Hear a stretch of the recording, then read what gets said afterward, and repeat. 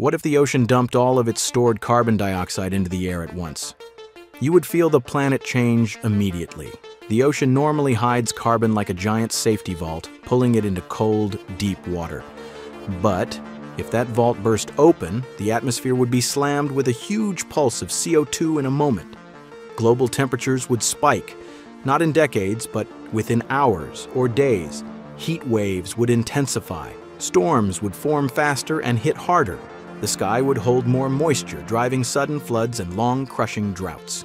The ocean would warm even quicker. Currents could stall, coral reefs could bleach instantly.